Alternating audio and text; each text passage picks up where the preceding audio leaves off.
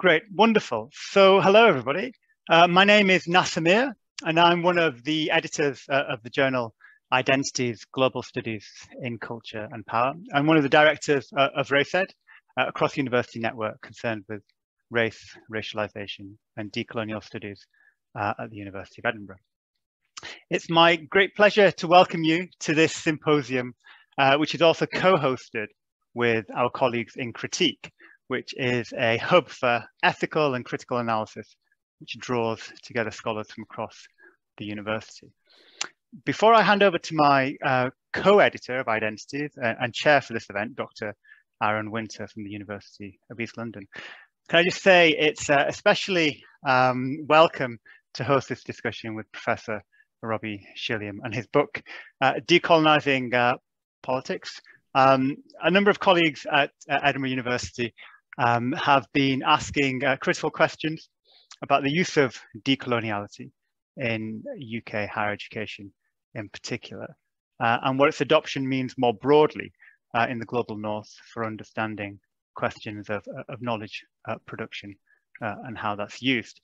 And not least in our pages of Identities, which soon marks its 30th anniversary, and where our contributors have contributed a really set of important commentaries. Dr. Maria Barg, Dr.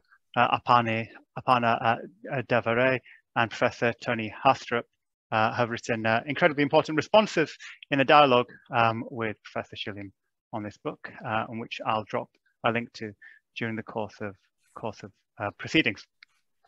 If you can keep your microphones muted, but keep your cameras on, and then we'll open up the chat towards the Q&A part of the discussion. We'll be recording this, as you can probably tell, and then we'll share it after the event's finished. So I'm going to hand over to my colleague now, Dr. Aaron Winter. Thank you. Thank you very much, and welcome everyone. Thank you for attending and participating. I'd just like to start by briefly introducing our speakers, and then they'll each speak for 10 minutes, and then there'll be a Q&A as well as a discussion about the book, the responses, and the issues. Our first speaker and the author of the book, Decolonizing Politics, is Professor Robbie Shilliam, a professor of international relations at Johns Hopkins University. He researches the political and intellectual complicities of colonialism and race in the global order. He is both obviously the author of Decolonizing Politics, as well as Decolonizing Politics, a response to reviewers, which he'll come back around at the end of this to respond to our speakers. Our other speakers include Dr. Tony Hastrup, Senior Lecturer in International Politics at the University of Stirling. Her research broadly explores the nature of global power hierarchies between the global north and south in knowledge and practice. Unfortunately, Tony's unable to be here and will be missed and sends her apologies, and I will speak to some of her points and the wider review. Politics, not as usual. The next speaker will be Dr. Aparna Devare, Assistant Professor in the Department of Political Science at the University of Hyderabad in India. And her current research uses non-Western political thinkers and concepts to interrogate dominant frameworks in international relations. And her review was Unpacking the Colonial Genealogies of Political Science. And finally, Dr. Maria Barg, Associate Professor in the School of Maori Studies in Victoria University in Wellington. Her research interests include Maori politics, including constitutional change and representation, voting in local and general elections, and resource management economy. And her review was Decolonizing Politics with Insights from Indigenous Studies. And we will start now with Professor Robbie Shilliam. Thanks, Aaron. Good to see you. I don't know. I mean, maybe I'll just give you 5 minutes of where I am right now and connect that to the book. It's good to hang out with Edinburgh Beach again. It's good to see Aparna. at the moment, I work in Johns Hopkins University, and Hopkins has the distinction, if you like, along with Columbia University, of being the sites where the discipline of political science was formally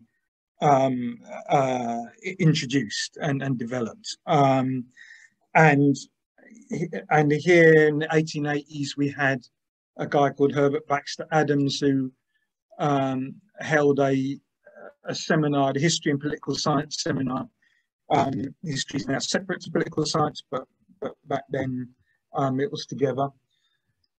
And Baxter Adams, like a lot of people, had this idea called germ theory, which is basically that the genius and the competency for being democratic citizens and competently exercising one's democratic rights have a particular racial genealogy, and they go back to the ancient Teutonic forests, and then they come through England, and then they end up in New England in the US. So Baxter Adams is famous for kind of positing that idea. He wasn't the only one.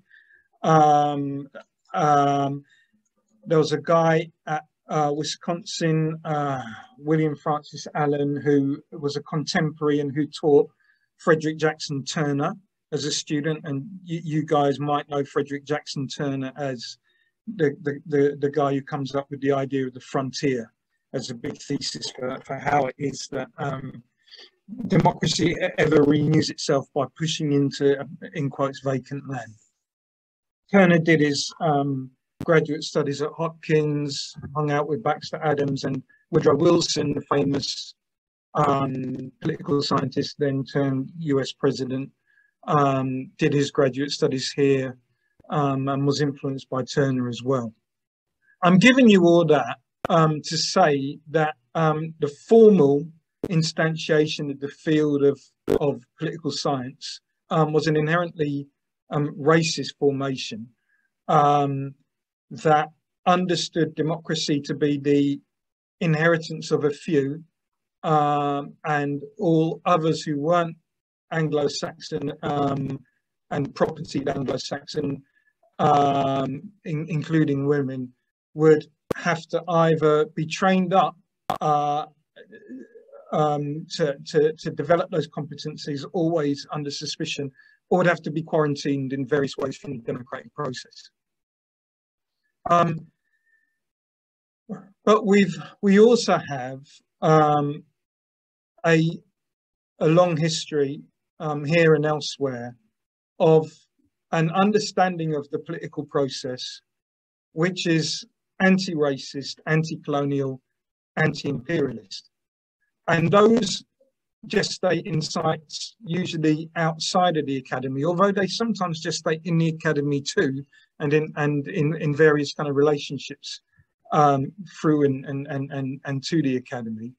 And nowadays at Hopkins, we're trying to put in place a kind of research theme on racial politics, which does not try to go outside of the discipline, but tries to actually reformulate the discipline to say, if you want to adequately study politics, you have to adequately understand the racialization of politics and the ways in which struggles over politics, broadly speaking, are struggles over that racialization. So I'm going to leave it here. We can talk about disciplines in a little while. But I just wanted to kind of give that context. Aaron, I don't know if that's enough just to begin with. I wasn't planning to do anything more, so hopefully that's enough. No, that's great. Thank you very much. And you will get a chance to respond at the end. So our next speaker is Dr. Maria Barge, who, due to time zone issues, is based in New Zealand, is unable to be here. So we have a recording of her talk. If we could set that up. Tēnā koutou katoa, he mihi mahana kia koutou. Ko Maria Baj tōku ingoa, anō te ao me Ngāti Awa, tēnā rā koutou. So internationally, we know that calls are growing to decolonize numerous academic disciplines. This isn't particularly new, it's been occurring for a number of decades. And there are several strands to this literature. Decolonizing is conceptualized in many different ways, and what is seen as the essential elements also differs. So Robbie Shilliam's book, Decolonizing Politics, adds a further really worthy contribution to this growing field. But I suggest it should be reflected on in the context of insights about decolonizing from Indigenous studies. So Indigenous studies scholars have engaged in particularly intricate and long-winded, potentially, debates about the complexities of decolonizing in settler colonies, the nearly inextricable connection between decolonizing and the issue of which are the best avenues and strategies, whilst in the ongoing presence of settler colonialism is of crucial importance to Indigenous scholars. In Aotearoa, New Zealand, which is where I'm based, the calls for decolonising academic disciplines are gaining momentum. And this is spurred by a number of different factors, including the long work, arduous work that Māori activists have done to have recognition of Māori rights, arising from Te Tiriti o Waitangi, which is the treaty that we have from 1840 between Māori and the British Crown. And that treaty really forms the basis of our unique liberal democracy. And many of these discussions about decolonisation come back to the idea of co-governance, in fact, between Māori and the self-determination or tino rangatiratanga that was reaffirmed to Māori, and the kāwanatanga that was allowed for the British Crown, the governance that was allowed for the British Crown. So that's really the basis from which we start this whole decolonising discussion here in Aotearoa. In law faculties, we've seen a lot of comparisons with Canada and Australia, where Indigenous legal scholars have really led the way in creating bijural and bicultural law faculties. And so here, Māori legal scholars are now calling for that same thing: bijural, bicultural, bilingual law degrees within universities. And in fact, the New Zealand Council of Legal Education has accepted that, and now all law students in universities in Aotearoa need to learn about tikanga Māori as a first source of law. So there's a real recognition in the judiciary, that Māori law is the first source of law of the country, and that all students and lawyers and judges need to know this. So that's a really important step that we've made. Many of the Māori scholars, legal scholars in this area, have pointed out that it's not good enough just to incorporate Māori law as a kind of cross-cultural competency, but it has to be re-visioning teaching law completely, and a transfer of resources and decision-making power to Māori. So that's all a key part of it. And these changes and debates can present insights for other academic disciplines. For example, politics, public policy, international relations in Aotearoa also need to learn from these insights. If tikanga is our first source of law and te tiriti is the foundation of our constitutional arrangements and our democracy, it seems to logically follow then that students of politics should also be learning about tikanga Māori or Māori law to prepare them for this new Aotearoa that we're continuing to build. So that's really important. The question of who leads the decolonising has been raised by Indigenous scholars who see that leadership role as importantly needing to be conducted by Indigenous peoples. And this also reflects Indigenous scholars' views on the very political nature of researching, writing and teaching. Indigenous studies scholars tend to see the act of researching, writing and teaching as political.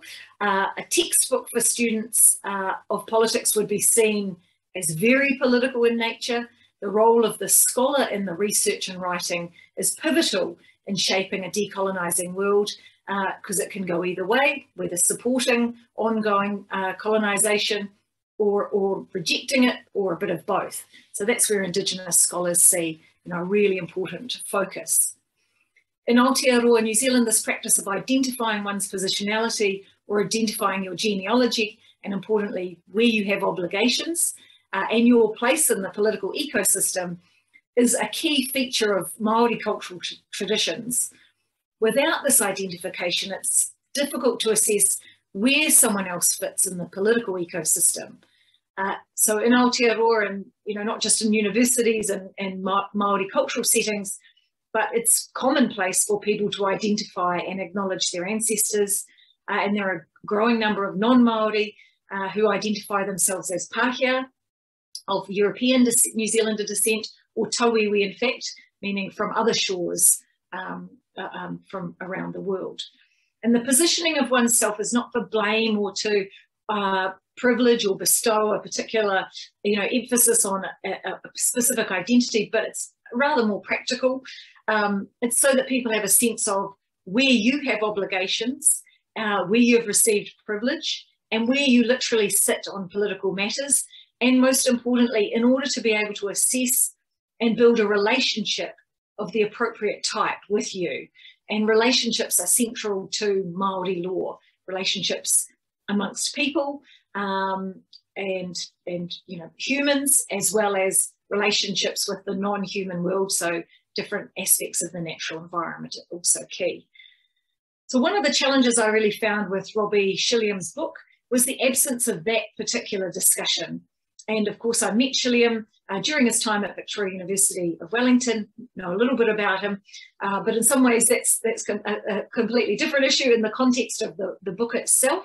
The reader should be introduced to Shilliam as part of the subject matter, and particularly given the suggested aims of the book. Without overtly explaining the rationale for not addressing this aspect, Shilliam takes the role of a somewhat hovering narrator, somewhat neutral, objective, sitting in the side there. And it's difficult to imagine that positionality and genealogy were deemed insignificant to this topic of decolonizing, as each of the core chapters of the book involved tracing back dominant colonial thinkers and thinking to their origins and interrogating their place in a colonial history and disrupting their place. Similarly, those critiquing the dominant colonial views, described as those on the margins, were also contextualised within the political ecosystem. The identities of people and their context were clearly seen as important in understanding their place in the past and in the future of understanding and writing about political science, but not the narrator. So that was a slight disjuncture there. So while it's commonplace in Indigenous studies to reflect on one's subject position in relation to the topic of research, it's also the case in a number of other disciplines, including political science, social sciences, and the humanities. So it's not unique, that particular aspect to Indigenous studies.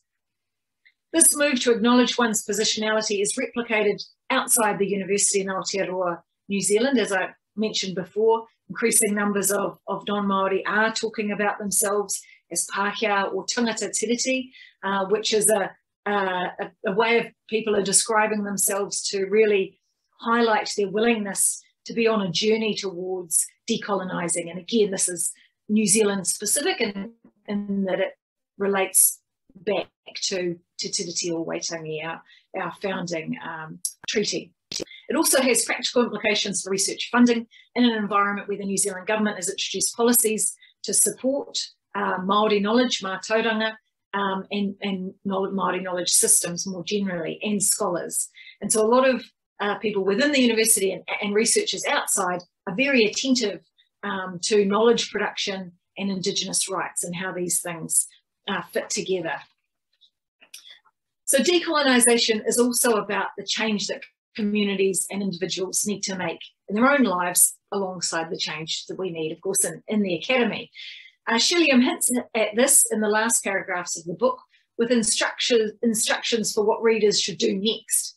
However, the book itself could, in the way it was constructed, I suggest, have better enacted this. As I mentioned earlier, I think the silence on the positionality of the author appeared inconsistent with the common trends to acknowledge the pivotal role of the scholar in writing or rewriting decolonization and the status quo. The position Shilliam took as an objective hovering narrator models the idea of a neutral guide, something which I think unfortunately lends itself easily back to the dominant practices and long-standing assumptions of colonization and the idea that scholarly work can objectively describe the world as separate from oneself. The second element of the Indigenous studies scholarship to consider in relation to this book is the idea of centering Indigenous worldviews. The most effective ways to decolonize is always a difficult question, as people have different reasons for supporting decolonization, and we know Indigenous scholars have been writing back to the canon and disrupting academic disciplines for some time, and that was a key feature of much of post-colonial studies. But one of the theoretical decolonizing moves that scholars of Indigenous studies have made in the last 2 decades is to shift to simply reaffirming Indigenous worldviews. So beginning, as I did, from a Māori worldview and context, and then looking out at other things. So reaffirming Indigenous worldviews, methodologies, scholars as an act of reasserting what Māori call whangatiratanga, our self-determination, but other Indigenous peoples describe with their own terms. And really that's a particular project about centering Indigenous worldviews and therefore proliferating the stories about Māori, in our case Māori, in the general sense Indigenous, political thinkers and thinking and worldviews, and really reaffirms bringing those worldviews into being. There are some parallels with diverse economies, community economies literature, where again, they argue instead of writing more and more about capitalism, actually writing about the alternative community economies that we can already see in existence helps to bring those into being. So there are some parallels between those two, I think, political projects. But the structuring of this particular book sits uneasily beside these moves to the centre, given that Indigenous peoples here continue to be categorised as in the margins. It begins by centering colonial thinkers, providing critiques of those, providing critiques, from those who are described as on the margins. So despite the goal of disrupting the centre margins discourse and power dynamic, the structuring of the book reenacts the dynamic by reiterating it. So I think that's a real complication. The second implication from the structuring is that those on the margins tend to be categorised together, obscuring their differences, which in the context of settler colonialism are quite profound. Tuck and Yang have argued that homogenising various experiences of oppression as colonisation unhelpfully lends itself towards turning decolonisation into a metaphor, which ultimately undermines Indigenous people's aspirations for the actual return of land. So Decolonizing Politics, this book, presents plenty for students to consider and supports the large and small steps in many places to decolonise academic disciplines. But I think key lessons from Indigenous studies will also provide useful prompts for students to consider alongside this work. Kia ora koutou. Yeah, so the next slide we have is for Dr. Toni Haastrup, and as I said before, she's unable to be here. So I'm going to be attempting to kind of relay her points from the review, or some of them at least.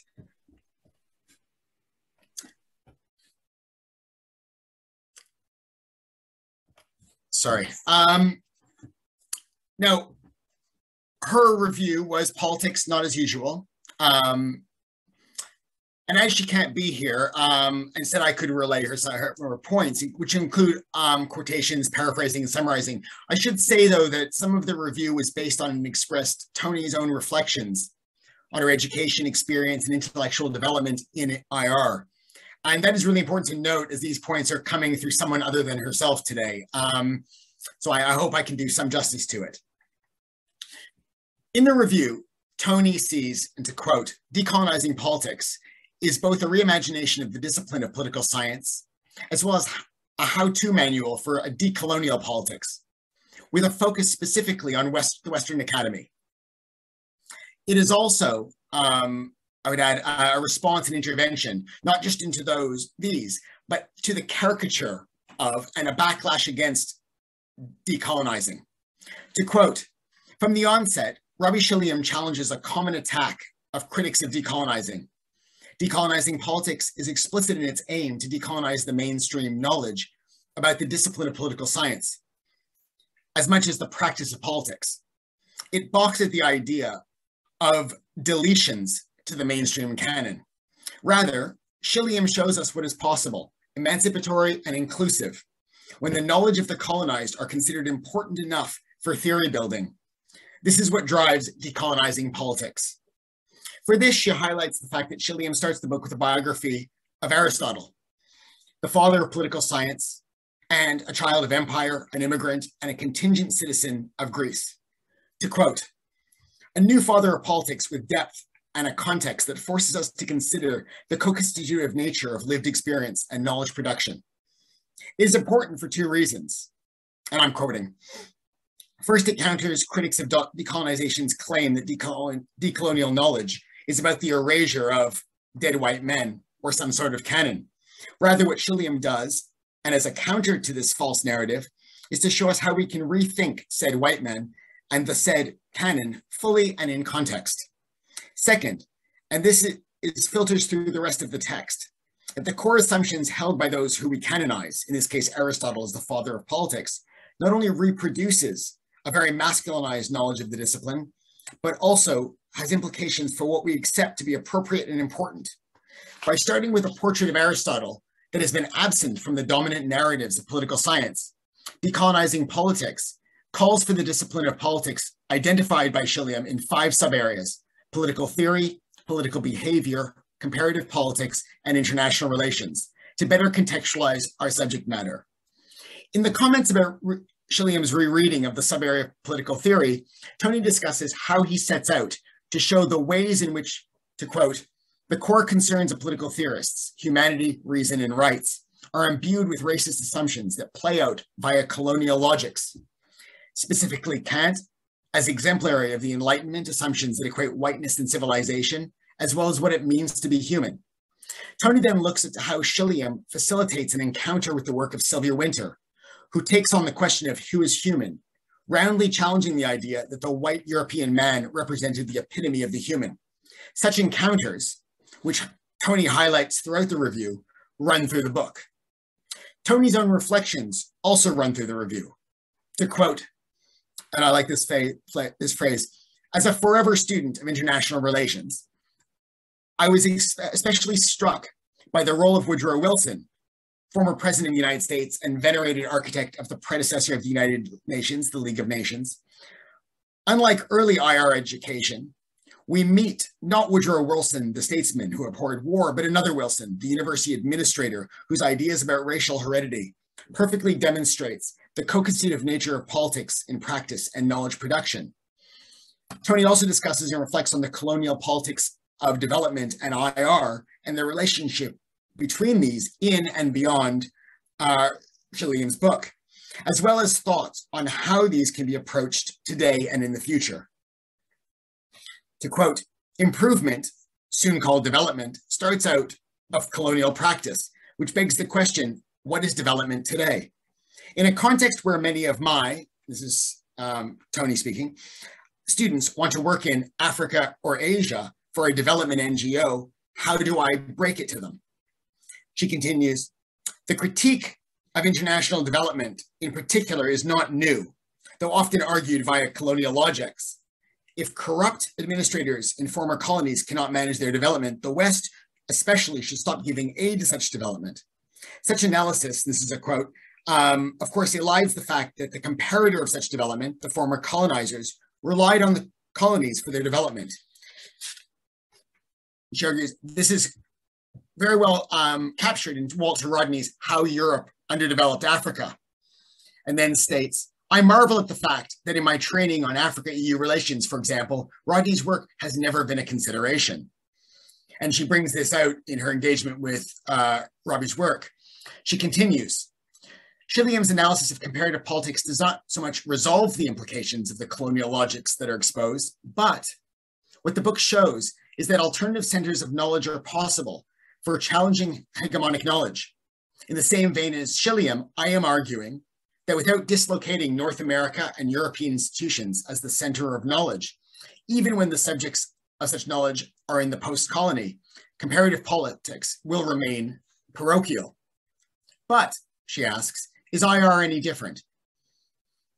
Noting that at its inception, IR was founded on debates about imperial governance, as well as how it positions itself as preoccupied with the grand questions of power, war, peace, even justice.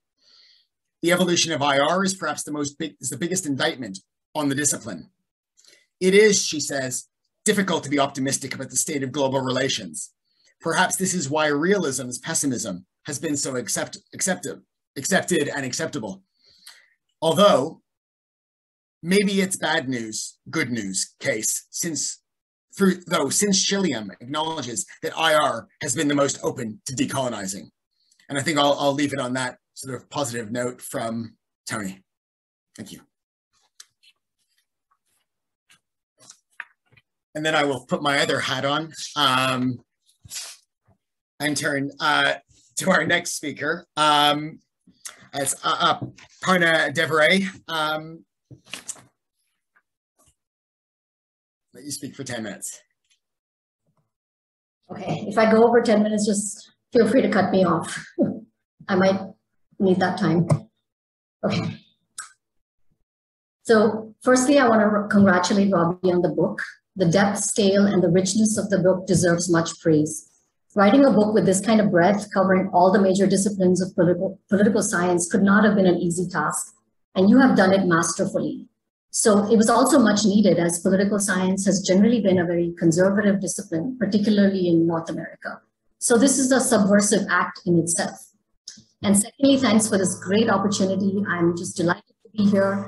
Robbie, you are someone who has really promoted collaborative research and encouraged scholars from all over the world with generosity and great openness. So I want to acknowledge that here. And in other words, decolonizing politics means something to you as a lived practice, something you talked about in your response. Anyone who has met and worked with you can attest to that. And thanks to Aaron and Mikola as well, who have been, I've been exchanging so many emails with over the past several months. Thanks for your patience. So the comments that I offer today are really in the same spirit of friendship and collaboration. As a fellow traveler, I won't go into the details of the book since I already did that in my review. But my thoughts are more a kind of collective thinking. After all, we're all in this together, about negotiating our position as academics and yet trying to decolonize, as Robbie puts it, but/with disciplines. So there is a tension that runs through the book. There's a kind of disciplinary training being introduced, through the 3 R's, for instance, or as Robbie himself puts it, he's, I quote, disciplined the intellectual tradition of decolonizing, end quote. And yet the alternative voices that he introduces in the text, especially the women's anti-nuclear groups in the Pacific, Gloria and Zaldúa, are contrapuntal voices, to use Said's expression, to that act of disciplining decoloniality. So their presence is disruptive in many ways. By bringing them in, Robbie makes the book much richer, and yet they also force us to question the more academic voice in the book. So there are polyphonic voices in the text, speaking in different conceptual registers that Robbie tries to reconcile. And this is the challenge as an academic, for all of us, because other modes of reasoning are going to necessarily take us in other directions. And to decolonize is to take these other modes seriously. So to my mind, Robbie's Black Pacific is a first-rate decolonial text. I know that Robbie's aware of this tension since he talks about it quite extensively in his response. And he responds by saying it is also imperative that we decolonize the disciplines. So while I do agree with that, and I wonder also if it's the location of where you are, where this becomes even more urgent, and you feel that that anger in a way, and I'll talk about this more in the Q&A. But I also wonder if we end up reaffirming the centrality of mainstream theories in doing so? Or can we just begin with alternative conceptualizations altogether? Could the book have begun with Gloria and the life worlds she comes from? Are we reaffirming a kind of chronology here that here's the core and then here are the margins that we need to take seriously? So since this is a teaching book, I raised that question. And I know I grapple with this even when I teach IR courses, especially IR theory, because the tendency is to start with the dominant theories, followed by the critiques. And I'm usually rushing through the critiques at the end of the semester. So can I teach an IR theory course without realism, where I'm located? Realism, where most of the texts are written in the US by authors based there. It's even hard to find the books sometimes, or they're too expensive. Rooted in US historical and geopolitical experiences, far removed from the life experiences here. Definitely not where I'm located would that be okay, because especially in this part of the world, IR still continues to be largely about realism. But the same cannot be said in the North, where post-colonial or dependency theory or third world experiences such as non-alignment, the new international economic order, Bandung, etc., will enter only some classrooms. So it seems like in this part of the world, we have to think through and against the mainstream. And who's mainstream, one may ask, because most of the world's population is in the global South anyway. But that's not reciprocated. And there's also a political economy in which this is embedded. The North, particularly the US, is where most of the resources are. The journals are housed, conferences take place, etc. So what does it mean when we say IR needs to be more inclusive? Given the material and structural constraints, can it really be? So a related point to this, which Robbie also raises about colonialism and the academy, is how do those of us located in post-colonial societies, where the disciplines and the modern university piggybacked relatively recently on European colonialism, the colonial rulers essentially set these up to train colonial administrators, negotiate these spaces. So in post-colonial societies, universities are not necessarily the primary or only spaces of creative thinking. There are many other such sites, given that institutionalization and professionalization were relatively more recent trends historically. So maybe as Tony and Robbie agreed, we need to focus more on pedagogies and how to make these more meaningful and more connected to diverse lived experiences and plural ways of being. In the South, where I'm located, many marginalized social groups who did not have access to higher education are entering the university system in public universities, thanks to what is known as reservation, or what is also called affirmative action in the US, such as where I teach, making these important spaces of negotiating the coloniality of these sites. And yet, thanks to neoliberalism, just as new groups are entering these spaces, they are being undermined by aggressive privatization, and the affluent are now being offered private universities. So these are creating new forms of inequalities and hierarchies. So Robbie's book has raised a lot of questions and provoked us further in thinking about decolonizing politics. What are some of the directions we can go in? What does it mean to think of alternative conceptualizations? Is it about writing different theories or to theory itself? Are there other modes of being and living which have not prioritized theory, or at least theory that is disconnected with actual living in the world? Vivek Dhareshwar argues that in the Indian or the South Asian context, there were always multiple sites of learning that permeated all aspects of sociality. And this cannot be separated from ethics, and hence the absence of abstract ethical or moral theory as we know it in the West. So knowledge through these multiple sites of sociality, such as rituals, festivals, music, art, can only be experiential, constantly tested through experience. So words or concepts cannot be separated from the actions in which they're embedded, or what he calls action theoretic concepts. And this is not necessarily unique to South Asia. So one has to ask why so many cultures have resisted theory as we know it today and focused on storytelling, narrative, lived experiences as a way to theorize or self-reflect. And they've been treated as cultures that lack theory or understanding. Is there a relationship between that kind of theoretical abstraction and violence? Shankaran Krishna has a piece titled Race and Amnesia where he asks these kinds of questions. And there were strands of this kind of thinking in European thought too, but they were not dominant. So my last point is a question I wanted to ask Robbie, if he thought there was anything distinctive about European colonialism. He mentions this in the response, but I was just curious to hear more, since he talks generally about colonial logics in the book, and you also talk about Greek colonization in the Greek city-states. So I was just curious about that. But in the end, I just want to say it's a wonderful book. superbly researched and written, and a great contribution to post-colonial politics. Always look forward to Robbie's books, and the next one for sure. Keep doing what you're doing. Following this, we'd like to sort of invite back Robbie to comment and respond to the contributors. The floor. Oh, okay. Well, yeah, hold on. Let me just. So I think so. Let me just dwell on Aparna Maria's comments, right? Because they kind of link up in a way, and one of them is about the place of disciplines, right? And whether one does this kind of work in disciplines, outside of them, reimagines them.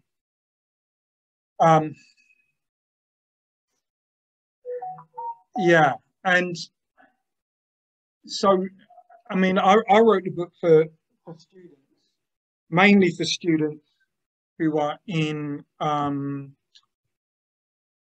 less elite universities, predominantly, not only, but predominantly in the global north, as a resource by which, if they were in hostile environments which didn't allow them to deal with this material or start dealing with the material, which gave them some kind of resource by which to do that.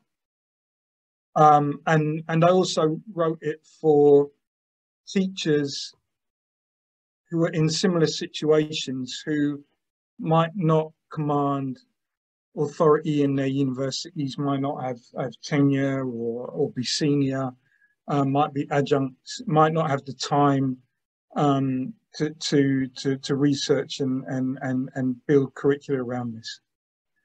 So I wrote it with that in mind, with the hope that other constituencies would get something out of it. And that's, to my mind, that's kind of important, because there's a disjuncture between the kind of the kind of resources and methodologies and protocols that Maria was talking about. There's a disjuncture between those being written and published and the conditions and experiences which a lot of students who study politics actually exist in. And yeah, so even the idea of, I'm not convinced. So I mean, it was wonderful to hear Maria talk about, you know, the developments in the legal field, for example. You know, the Māori studies people in New Zealand are incredibly, almost light years ahead in many ways. And as part of that struggle, they've managed to ensconce at least some of those principles in the academic space. And I'm not convinced that those structures exist in the majority of academia. I'm just not. And part of that is to do with the way in which very serious issues like positioning yourself so that people know your commitment, so that you're accountable. I'm not convinced that the academy, and much of the academy, actually has the provisions to honour that. And in fact, I think oftentimes it gets turned quite cancerously into call-out politics, part of culture wars, or just neoliberal identity politics. So one of the things I want to put on the table is how do we seriously do that kind of work that Maria's talking about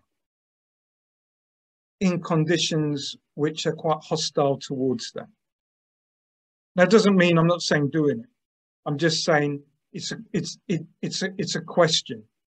Where I am now in the US, for example, there is a tendency to fight academics as representatives of communities which they've just got no anchor in whatsoever, right? And I'm very resistant to that, which is partly why people who know me and in other work and in non-academic work, I do the genealogy stuff, but I tend not to do it in this kind of work like that, because I think the critique is better than the consequences, which I think are actually really dismantling of a lot of the work. So I would want to put on the table, in a world where different places in different struggles have managed to develop less or more structures and protocols which affirm this kind of work, even if there are problems within the polities still. On that kind of uneven terrain, how do we have conversations and how do we put in effect pedagogies which acknowledge that unevenness? So that's one of the things that I want to put on the table in terms of taking those arguments really seriously. Really seriously. And it kind of links to Aparna's question about the disciplines and decolonizing. I mean, most of my work is probably just undisciplined. I don't mean that in a kind of clever way. I just mean literally like I bumbled along, man. And the last, before I came to the US actually, but what I have seen happen is that disciplines get a free ride. And when you put everything in the studied stuff, everything in the applied stuff, everything in the interdisciplinary space, and all the cool work happens there, the disciplines, which by and large still get the key budgetary resources, which by and large still command all the hierarchies and distinctions in the academy, they get a free ride. And is it the case that no one ever talked about rights except for, you know, the European political theorists? Well, no. So part of this work I see as actually becoming a little bit dirty, if you like, by disciplines, because that's how power reproduces itself. And to also disaggregate, at least in principle, if not kind of like in substance, the different kinds of work that we do in different spaces. And what is required in some spaces is not the same as what is required in other spaces. I don't want to give the disciplines a free ride. I just don't. It doesn't mean to say that, you know, all my stuff is about disciplines, and I always start with Woodrow Wilson because I don't, right? But it's about, you know,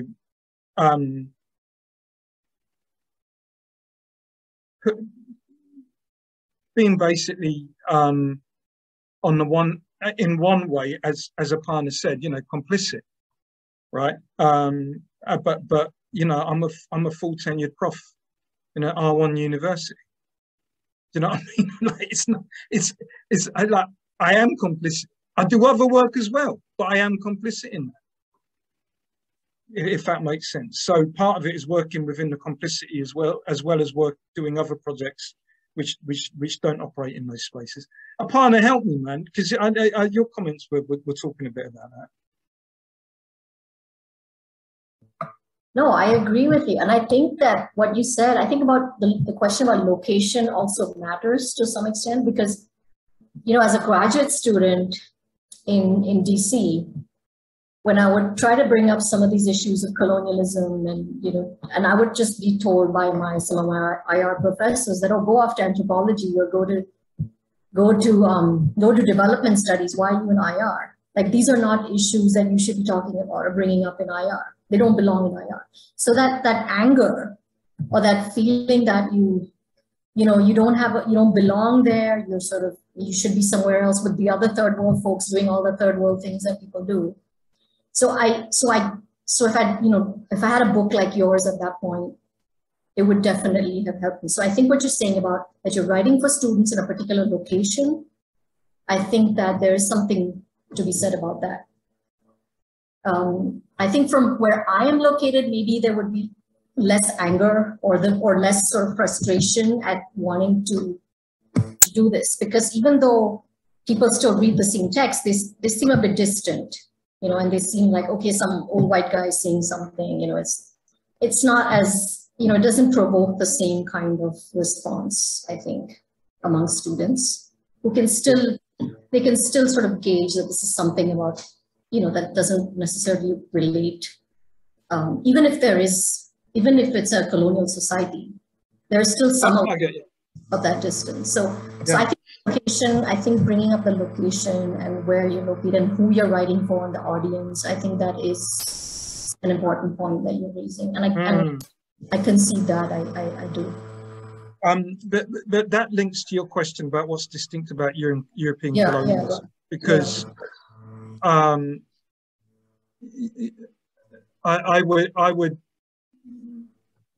would imagine that in some locations, like, are you going to talk about Rudyard Kipling when you're talking about Modi? You know what I mean? Like, who's more important to talk about? Right? Do you get what I mean? So, like, I think there is an element of that where, and certainly what I see in at least some of the Global North Academy is some places, not all, but in some places, an assumption that this is going to be valuable material to go through these 18th, 19th century thinkers, or histories. When in many ways, somewhere like India has had at least three post-colonial iterations of governance now. Do you know what I mean? And where the debate is as much within those post-colonial iterations as it is with pre-48 or whatever. Do you get what I mean? I don't know. Tell me if I'm wrong. No, I agree. I agree with that. But what does that do then for when we're trying to do this work together? What does that mean? What's the consequence of that? Yeah, so I guess what I was trying to, the question that I raised about European colonialism was because I was wondering, in the book, you talk a lot about colonial logics, right? So what did you have in mind when you were talking about colonial logics? Did you have, like, what did you think about when you were thinking about colonial logic? So was it specifically scientific reason, or were you about colonialism in general, about just domination and oppression, or logics of irreducible segregation and hierarchy, with nothing mutable about them.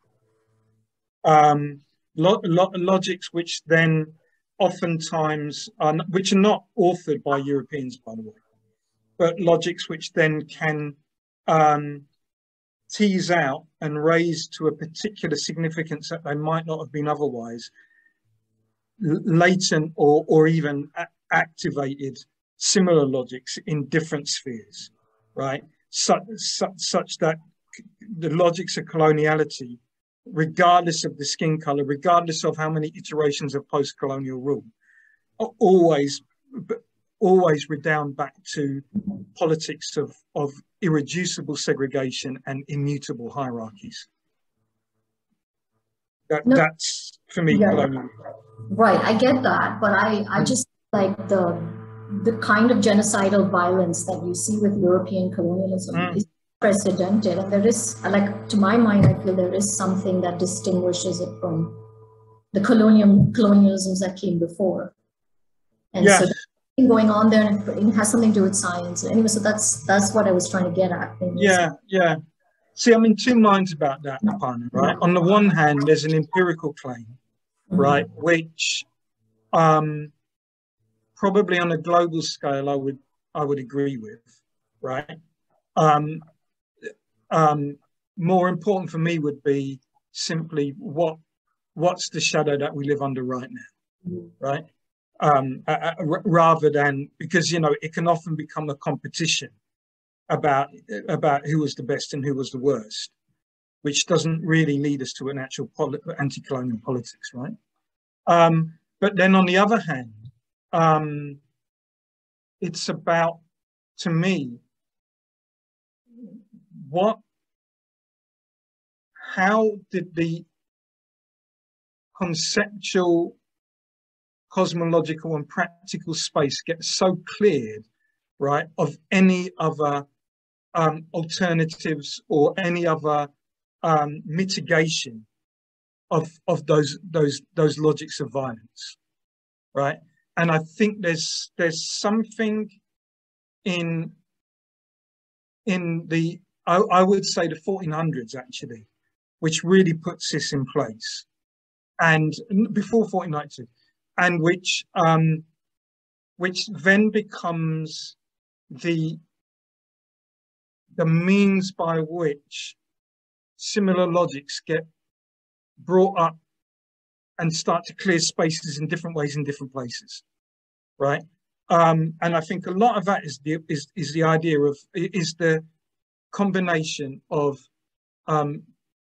plantation, moving through the Mediterranean from Cyprus out to Madeira, then to Sao Tome, then across to Brazil, then by the late 19th century to India, and now Indonesia, and then in 1800s Fiji, Queensland, in Aotearoa, New Zealand, tree plantations. That logic of clearance, right, and extraction connected to a cosmology of apocalypse, meaning uncovering, not the end, but the uncovering of all humans under one plan, right? And that was a Catholic thing, but it was also an Orthodox thing. It was also a Muslim thing at the time. The 1400s are this era of just apocalyptic thinking, such that it justifies all that clearance and extraction, right, and death, on the basis of, well, this is all about folding all of humanity into the master plan for the final revelation. So if I was gonna, if you were gonna push me about what would be distinct about it, I would say it would be that. Yeah. And then secularized, a lot into kind of providence and liberalism, and then ultimately political economy. That's right, capitalism. Thank you. This is just a brief question. It's not a good question.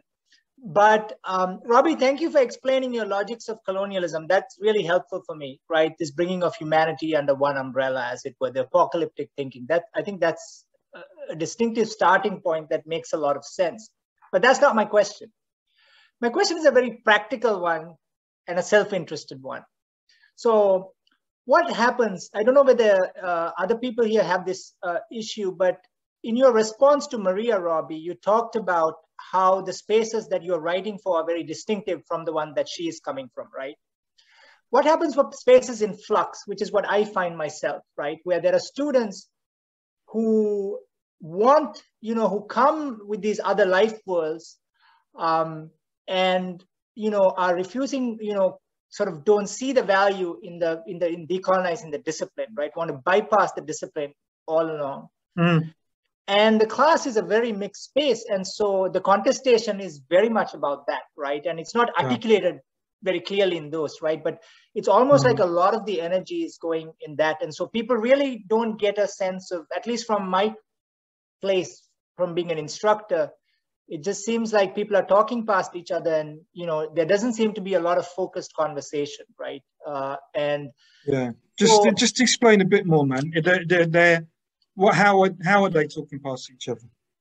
I think there are some people who want, right, who understand very much, who want to work within the discipline, right, and to decenter the margins, right, and who are responsive to that, but with the kinds of tools, right, very disciplinary tools. And there are others who, right, who want to engage more, say, in storytelling, or right, or sort of very kinds of other kinds of modes of engagement, right. And sometimes that extends to, as you said, seeing other people in the class or themselves as representatives of communities also, right, which then adds a kind of a layer to the classroom discussion where people are sometimes very afraid to talk because they don't want to represent other people, right. And so it's this kind of mixed space, right? And so I don't know whether anybody has had this kinds of interaction. So I was just wondering how people have negotiated that. That's it. Thank you for your forbearance. No, man. Yeah. I mean, that's a really important. I mean, I actually find that less with students and more with fellow academics. To be honest, right? Yeah. And I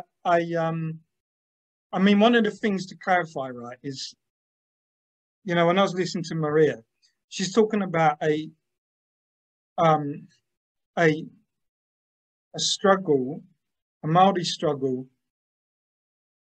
you know, over decades and centuries from the treaty onwards, which has now eventuated in some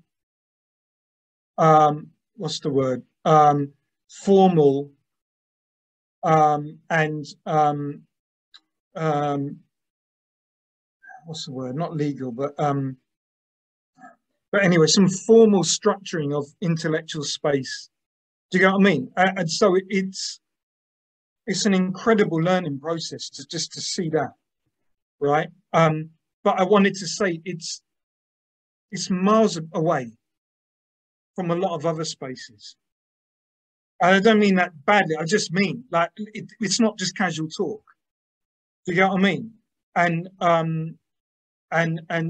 I think in a lot of other places we're nowhere near that formalization. The best we've got is diversity and inclusion, which we all know how badly that can go, right? Do you get what I mean? It's just window dressing most of the time, right? So with that said, then I think that we're in spaces which are quite unstructured for this kind of work, or they're structured for a very different purpose, and then we're trying to unstructure them and restructure them. And within that, there is no linear thing. So if I said they're miles away, light years ahead, in a way they are, but they're from their own situation. Do you get what I mean? So it's like we're all in the same time with different trajectories and different inheritances, which are connecting, but they still manifest quite distinctly, right? They got some cogence when they manifest, right? So I would see that. Yeah, I mean, like, look, hold on.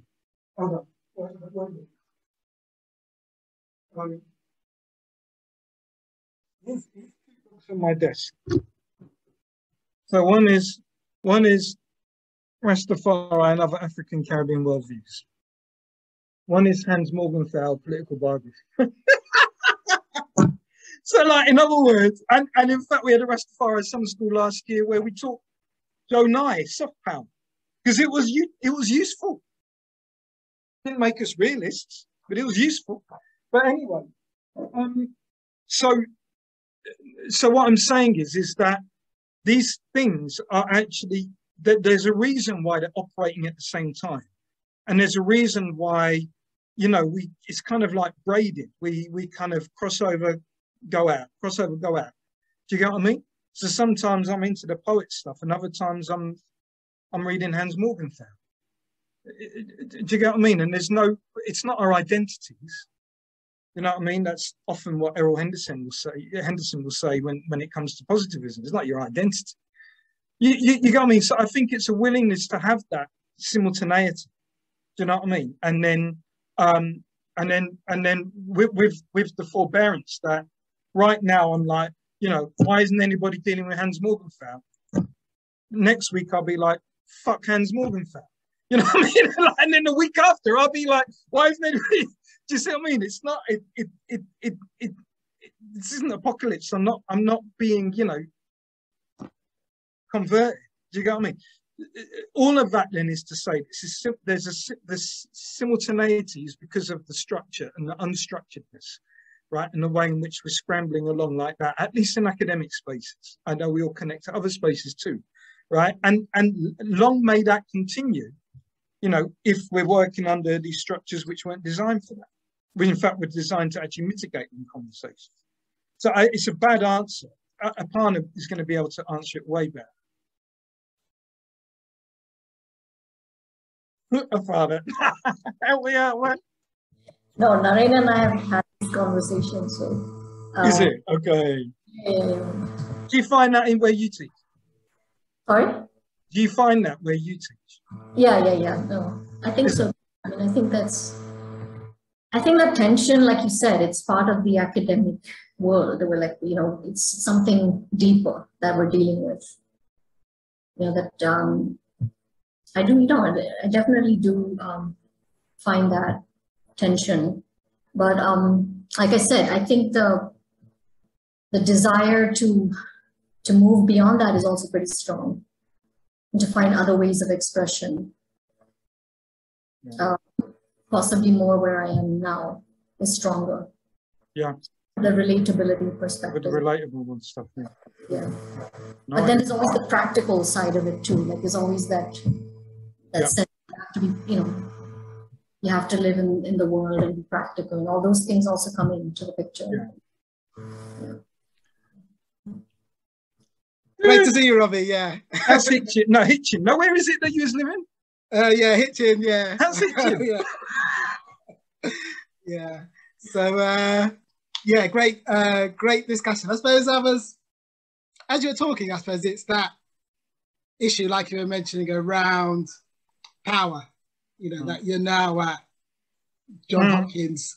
So actually, then, does having the power to kind of be in a top-ranking institution, in a sense, I suppose my question is, in a sense, what are the benefits and the pitfalls? Because in a way, I suppose the issues that we're dealing with around decolonizing, speaking from the margins, in a way, when you're in the margins, somehow, inverted commas, you're deemed to have a more authentic voice.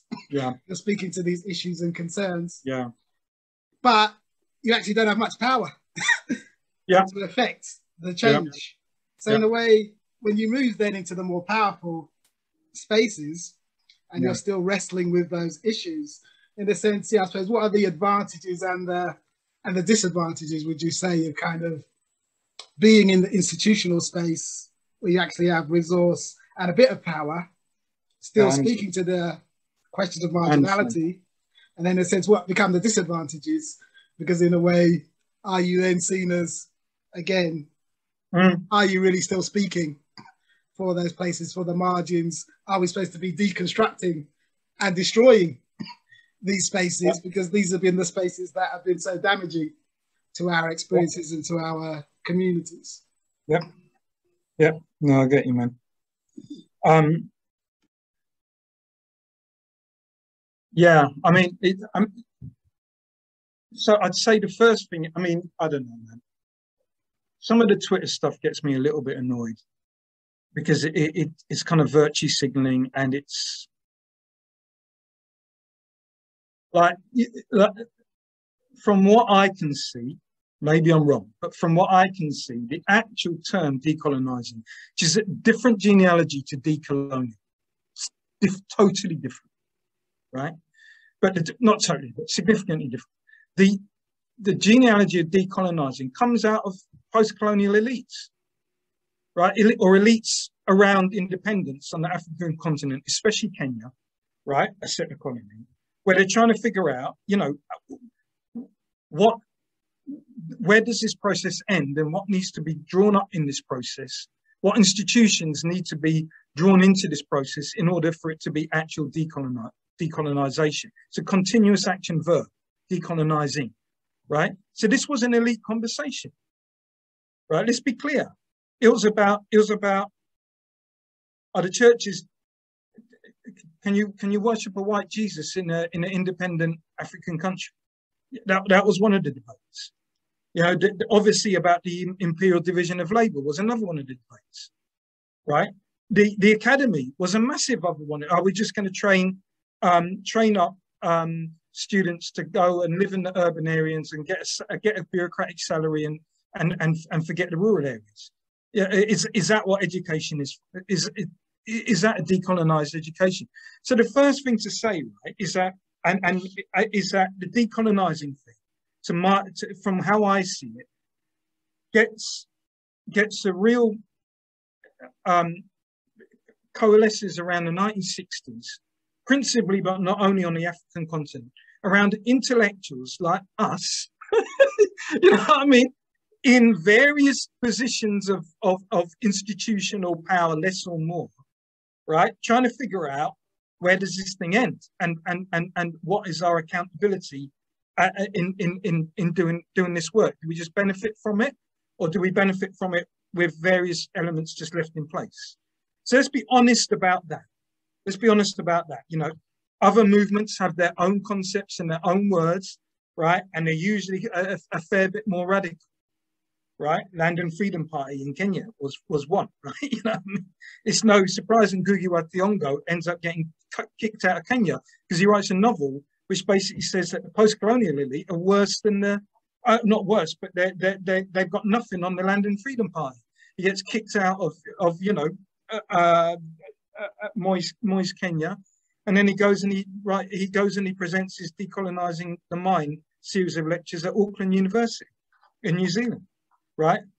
So that's the first thing to say, right? Let's be honest, and we don't need to have that anxiety, if that makes sense, right? Because the anxiety is misplaced and it takes up the air, right? It takes up the air, and it also skews where we should be putting our energy and what accountabilities we should be holding, right? Which are often quite unglorious. And that's the second point. The second point is that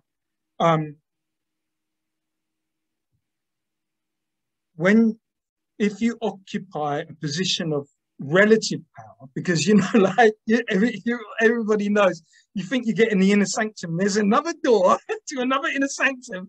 Do you know what I mean? There's always another door to another inner sanctum, right? But anyway, when you're in some kind of position of institutional power, you've got a duty to do something with that space, right?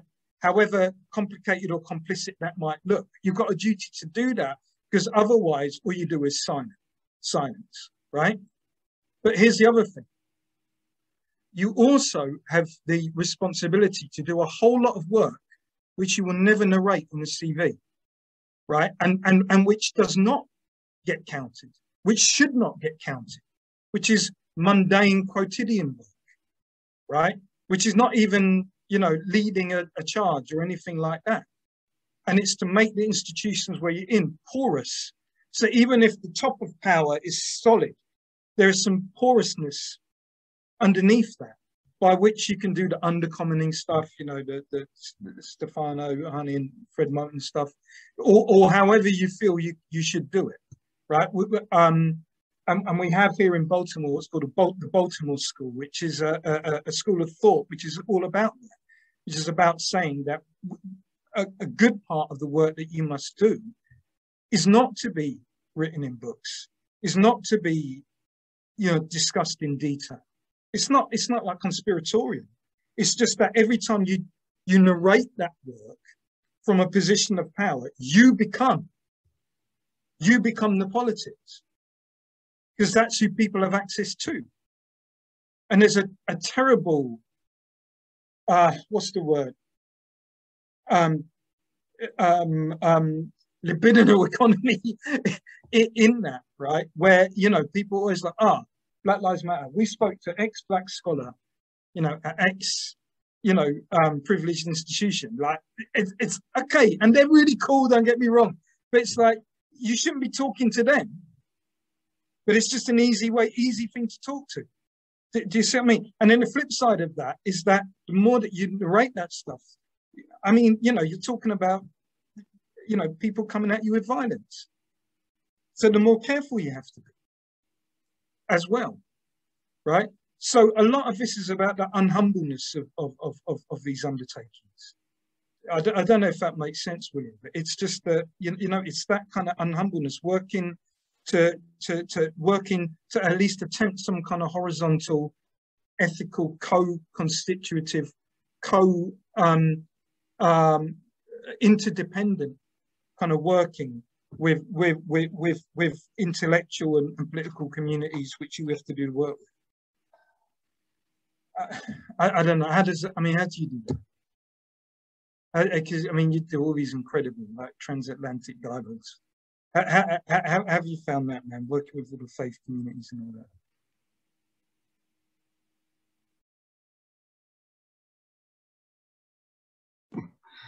Yeah, let me not take up all the conversation, but yeah, it's complex. But like you say, I think in a way it is taking that cognizance that a lot of the people that we consider revolutionary leaders in the decolonizers, they were elites, weren't they? You know, relatively powerless in terms of the power structure, but within their communities having power and voice. And perhaps it's going back to kind of learning the lessons, the good and the bad, about how they utilized their power to pursue these agendas. So like you say, I agree with you. It is complex, but we kind of have to work through that complexity, staying grounded with our communities, but also kind of advancing in the spaces where we are, trying to facilitate some kind of progressive change, realizing, yeah, that those structures are difficult to break down, and they can't be broken without those people from below putting pressure on those systems to effect that change. Yeah, I mean, I have absolutely no illusions about the fact that what we do in the institutions is soften them up in a good way. But institutions never lead to change. People pay a hell of a bigger price for that outside of the institutions. Yeah. So yeah.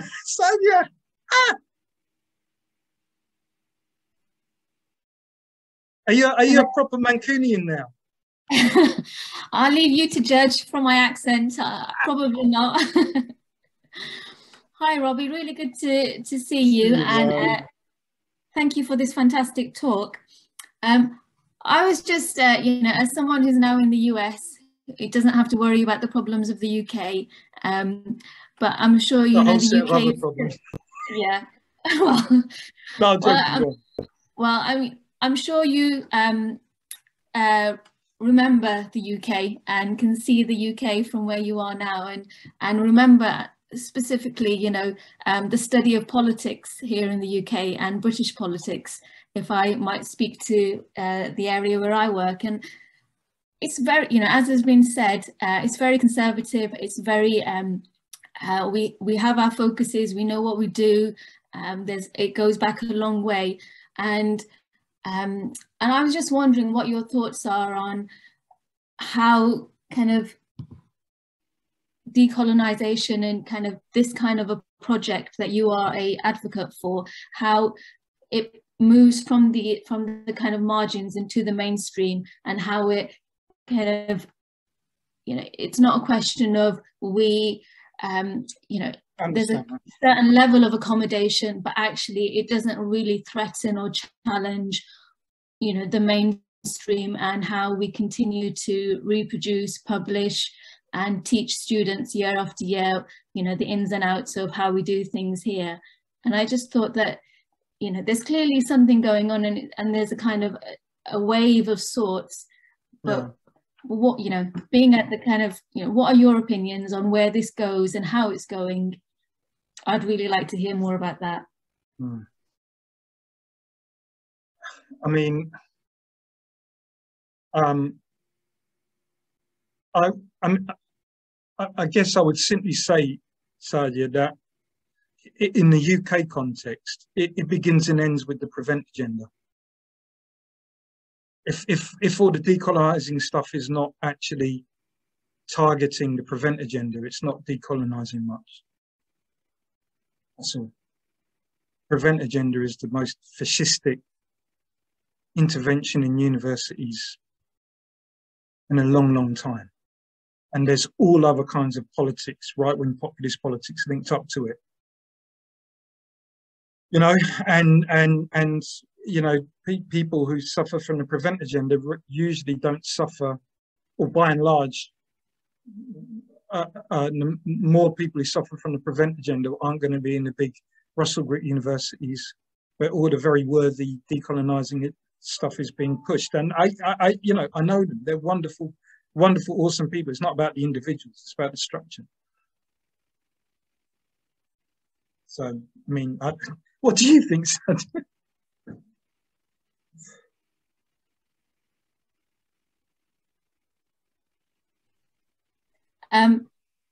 I just think that, I mean, I think you're absolutely right about the prevent agenda. And I think it's, as you know, I think those of us who do that daily interaction with students can see the kind of real implications of that kind of, the kind of insecurity it leads to for students. But I would say that I think that, you know, I have lots of friends reading this book, and I have lots of people who I know will never pick this book up for, and you know, good people, lots of good people who are very comfortable and confident about what they teach and how they teach. And I just wonder what the, you know, what the scope is for having a kind of a conversation where everyone engages rather than just the people who, you know, tend to care about these kinds of issues. Yeah, yeah. It's a great point. And I don't think there ever will be that conversation. I don't think there ever has been that conversation. I mean, like, what, did that happen with feminism? No. So like, yeah, it won't happen. I think the issue is, I think it's an intergenerational issue as well, Sadia. I think it's about, you know, those who feel in one way or another a necessity to engage with this kind of stuff, where the institutions, the structures of the institutions won't actually provide for that conversation. You know, where even if they're forced to, but they won't. You know what I mean?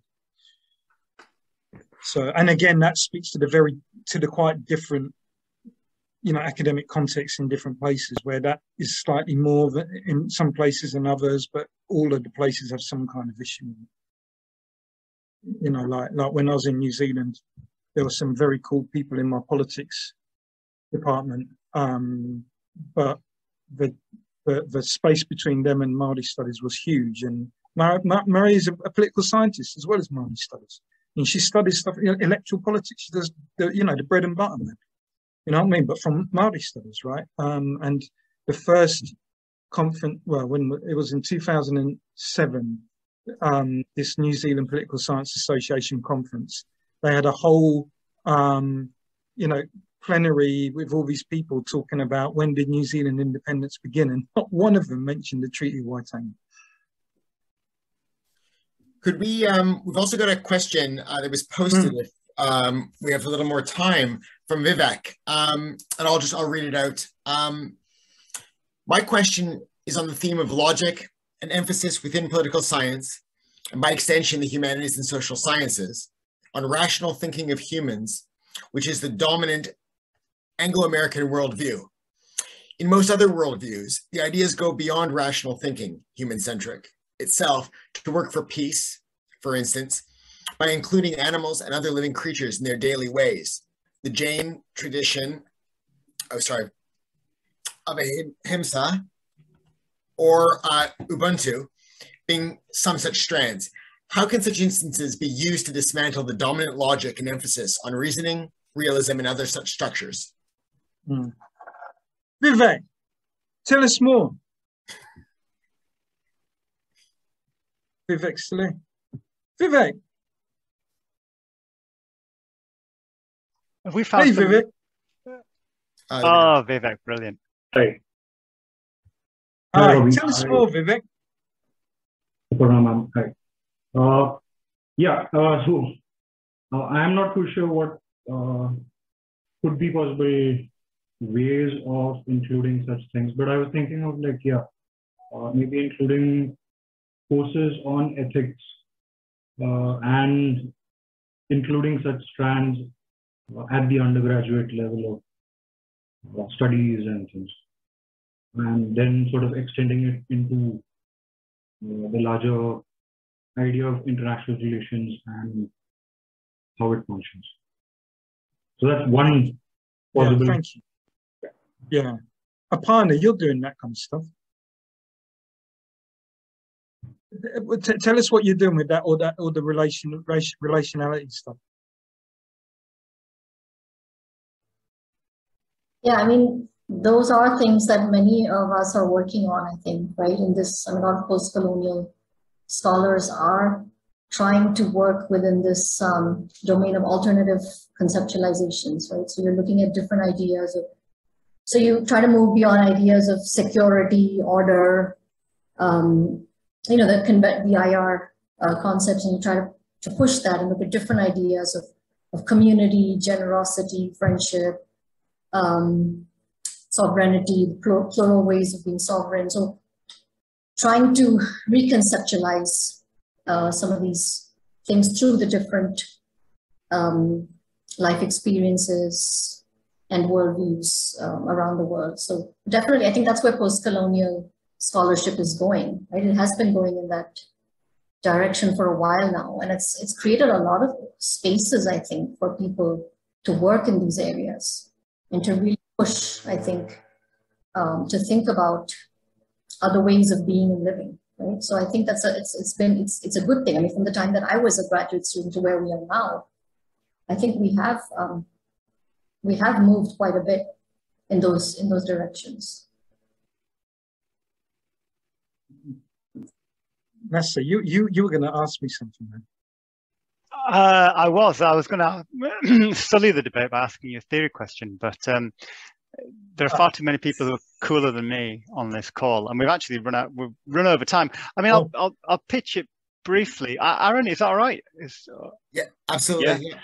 So, I mean, I really enjoyed the conversation you and Aparna were having earlier in response to Maria's provocation, and kind of your answer to some extent to Maria is about, you know, thinking outwards from a given context, which is what I like so much about Maria's intervention. I mean, it kind of pushed you and prodded you, but she was, you know, speaking from, she was educating, I think, the rest of us, certainly people like me, from her kind of social and political context, and there's a great deal to learn in reversing the telescope like that, which is what I always understood the decolonial as a kind of epistemic, I suppose, approach to be about. So when I bought your book, I thought you were going to actually start to some extent with people like Mills, and that's partly because I'm, you know, just trying to, and I have been for the last couple of years, kind of struggling to make sense of kind of where you take Mills.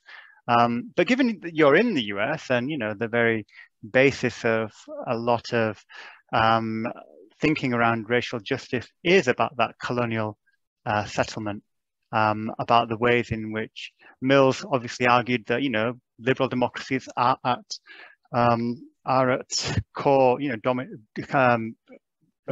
sites of domination contracts, you know, the racial contract in his terms, and kind of gives you this very clear elaboration about things like the fundamental constitutions of Carolina in 1669, and, you know, through Hobbes, and then to some extent Locke as well. So I thought you were going to kind of begin with that, because that then gives you a way to tell a story about the relationship between the colonial, between race, and then prospectively, you know, something which is decolonial, but from an American context. But you don't mention Mills at all. You haven't got a single reference to him in your bibliography. I was really surprised, because I thought you were going to kind of elaborate on that point and talk through how actually, you know, race to some extent has this role in determining what the colonial was, even though if that changed the idea of race through the process. But in a way, you kind of flip it and you say, well, look, there is a political development within what we're calling the colonial, and that's what then populates prevailing idea of race. And to some extent, you kind of said that as well in the talk, talking about from 1492, something changes, you know. But before, but yeah. Yeah, something changes in categorization then in process. But yeah, I mean, those are my thoughts, just to carry on the conversation you were already having with the panel. So, yeah, no, thanks, man. And I mean, you're thinking that I was going to do more than I did. No, I'm just being honest. It was like, who in political science reads Charles Mills? I don't mean our little bubbles. I mean in general. Who in philosophy reads Charles Mills? Very few people. Which political science graduate program teaches Charles Mills? You get what I'm saying? So I was taking political science at its face value. Where does it say it starts? You know, what are its subfields? And let's go from there. That was all I was doing. And I don't mean that braggingly. I really mean that was all I was doing, because the principal aim of the book, and it's not the decolonizing agenda per se, but the aim of the book was to actually say to political science as a discipline, you know, or to give people the resources to start to think, if you take political science as a discipline seriously, can you not think about these things? Rather than, well, I'm going to do a course and it's going to be called Colonialism, Race and whatever, and I'm going to get all these wonderful thinkers on it. I mean, I've done those courses, you know, I mean, like, I'm not dissing it. Yeah, and we're going to, do you get what I mean? I've done them here in my graduate courses, and at the end of it, I've been thinking, did I let political science off the hook? You know, for graduates who might end up becoming political science professors. It's not the whole thing, it's just part of it. But like I was saying, you know, if you've got a position of authority, relative authority, you know, it's not an either or, but part of your work has got to be holding that thing to account. It's not the whole of your existence, it's not the whole of your accountability, but it is part of it. No, absolutely. And I don't think you let political science off the hook at all. No, I'm saying when I did my grad courses, I do think that sometimes. I honestly do. Because then they're not going to do public opinion surveys. But, you know, like what I was trying to say with that political behaviour chapter is that the whole idea of public opinion and why you would survey is all to do with a distrust of the racial composition of the populace. Yeah. Yeah. You know.